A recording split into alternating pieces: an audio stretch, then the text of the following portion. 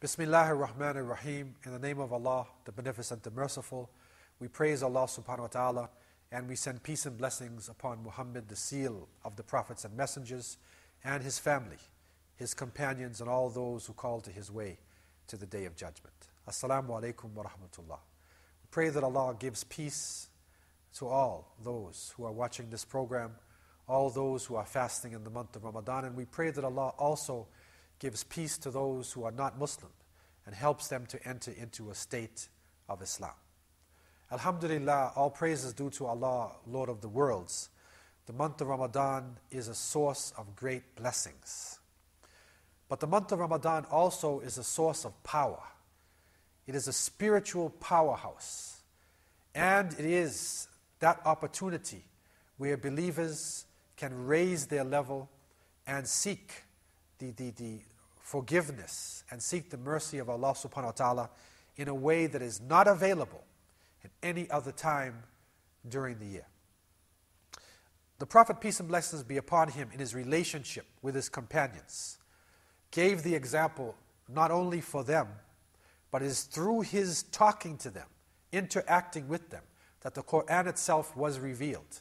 It is through this relationship that also we, as Muslims today, can actually seek understanding, and we can better realize the blessings and the guidance coming from Islam.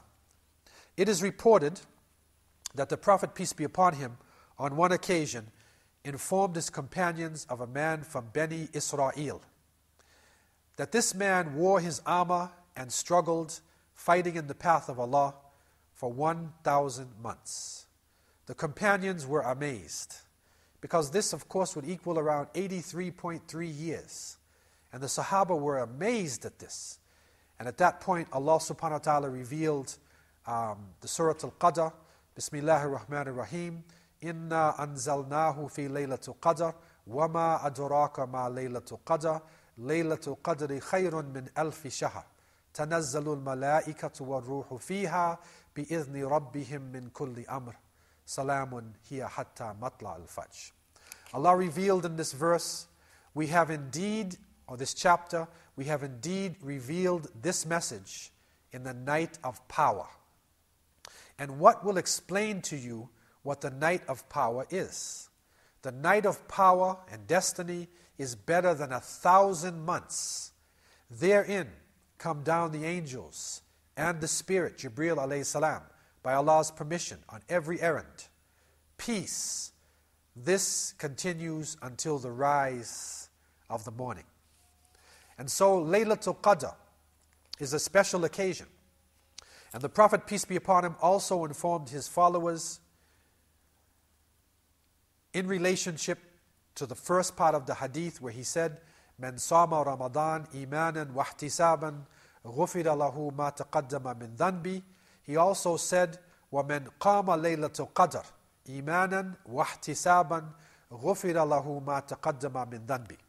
So altogether, the Prophet, peace be upon him, said, whoever fasts in the month of Ramadan with true faith and confident expectation in divine reward would have all of his sins forgiven, and whoever stands in prayer on the night of power with faith and confident expectation in the reward of Allah would have all of his sins forgiven. So, standing qiyam on the night of Laylatul Qadr is very important. When we look at the Laylatul Qadr itself, the concept itself, we see many different meanings, and the Qadr in this sense is dealing with glory, with power, with status, also with destiny. It is in this evening that the angels actually are writing the different commands of Allah subhanahu wa ta'ala, that powerful events are happening during this time. And the Prophet, peace be upon him, received the revelation on the 27th. And so it is in that odd night, within the last 10 days, that the Prophet, peace be upon him, received the revelation. And the Sahaba themselves focused on the 27th. But in one tradition, Aisha reports that the Prophet ﷺ actually said, search for Laylatul Qadr on the odd nights of the last 10 days of the month of Ramadan. So therefore, what he was saying, peace and blessings be upon him, is that not only do you seek Laylatul Qadr on the 27th, but you also seek Laylatul Qadr on the 21st night, on the 23rd, on the 25th, on the 27th, and the 29th.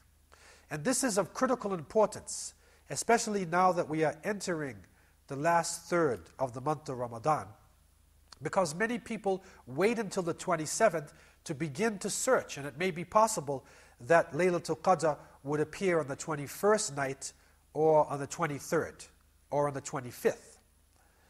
Another issue which is important is to recognize the fact or the reality of the lunar calendar. So when you are looking on your Islamic calendar and it says the 18th, the evening of that night is when it switches to the 19th. So therefore, it is the 18th during the day, and it starts at Maghrib the 19th, because darkness before light.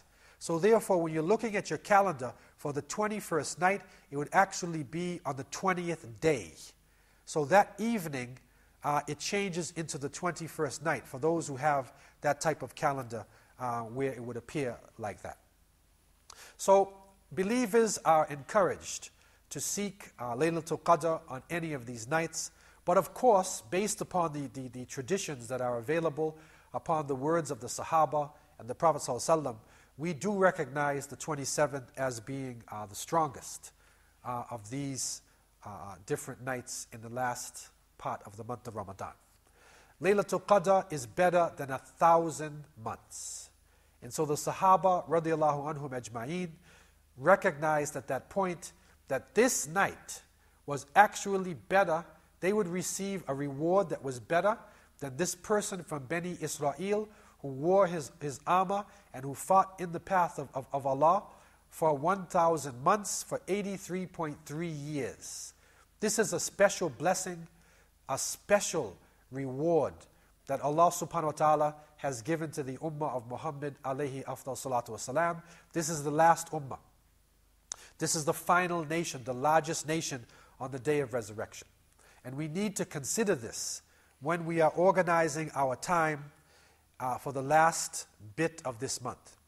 If we have not kept up our ibadah, then we should now focus and intensify in our worship. If we have not made Salatul Taraweeh, then we should focus and perform the Taraweeh. If we have not come back to the masjid making tahajjud, even after the Taraweeh, if we have not given special time, then we should focus in this last section of the month. This is the time to seek the reward of Allah Azza wa Jal. We don't know whether we will be able to return to this earth again. And this Laylatul Qadr is an important evening that we need to seek a closer relationship with Allah subhanahu wa ta'ala. During this time when the recording is being done, we need to be in a state of purity. We need to be asking Allah subhanahu wa ta'ala to forgive us, asking Allah to improve us, asking Allah subhanahu wa ta'ala to protect the ummah of the Prophet sallallahu alaihi wasallam, to raise the banner of Islam in this world, asking Allah subhanahu wa ta'ala to have mercy upon all those Muslims who are giving their lives and who are dying in terrible droughts and in terrible floods. So Laylatul Qadr is an important night of glory. It is a night of destiny. It is a night of power. It is a night when that relationship with Allah subhanahu wa ta'ala comes close, where we can seek mercy, we can seek forgiveness, and where we can actually raise ourselves to a status unheard of in the other communities. If we have the opportunity to be inside of the masjid on all of these evenings, then we know that we're able. So what some people will do, just to be sure of it, then they will stand up in prayer, in tahajjud prayer, and try to get the benefits of this night on the 21st evening, on the 23rd, on the 25th, 27th, and the 29th. It's very important to remember that when the 27th is over, that Laylatul Qadr could possibly come on the 29th. There is a tendency for people to reach their culmination point on the 27th evening, and after that, they are preparing themselves for the Salatul Eid, for the end of the month.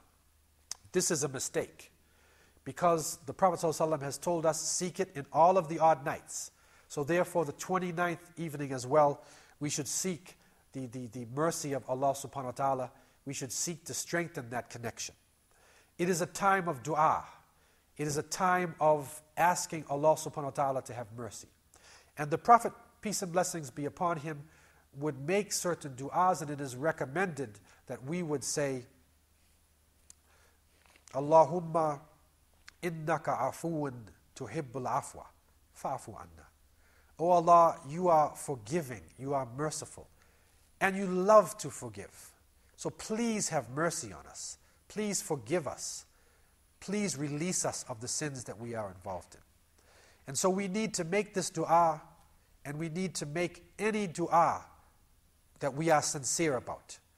We have to remember that in Islam, the success is not based upon quantity. It is not based upon the amount of times that we are asking Allah subhanahu wa ta'ala to have mercy upon us. But it is based upon quality.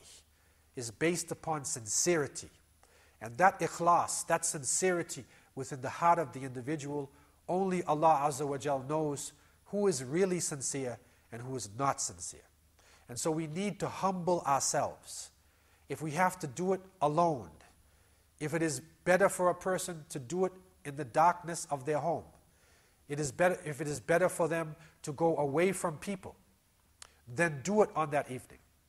Whatever is needed to be the most sincere, to get the closest to Allah subhanahu wa ta'ala, then we should do it on the night of power, to try to take full advantage of this opportunity to be blessed for more than 1,000 months, and countless reward and untold blessings that Allah Azza wa Jalla is giving to the believers. This is a great opportunity. If we have the chance to fly into Mecca to Mukarramah and to be there in the evening, in the dua, in the haram of Mecca, then this is a great opportunity with unlimited blessings. If we can't do that, go to Medina. If you can't do that, go to Masjid al-Aqsa. If we can't do that, pray inside the Jamia, inside of your community, anywhere where you can come together with the believers and be as sincere as possibly can be. And above all, remember in that dua, remember to state the oneness of Allah subhanahu wa ta'ala and to ask for forgiveness. This is the time of sincerity. May Allah accept our dua. May Allah accept our striving and give us the best in this life and the hereafter. أقول قولي هذا وأستغفر الله لي ولكم والسلام عليكم ورحمة الله وبركاته.